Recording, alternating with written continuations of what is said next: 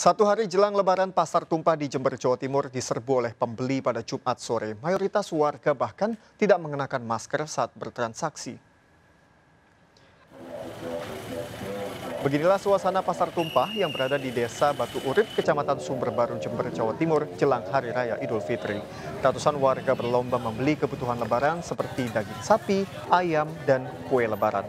Sayangnya warga tidak mengindahkan jaga jarak dan mengenakan masker saat bertransaksi. Para pedagang mengaku omset penjualannya melonjak. Bahkan dalam sehari, satu orang pedagang mampu menjual hingga 1 ton daging ayam dibanding hari biasa. Hanya 8 kuintal ayam yang terjual.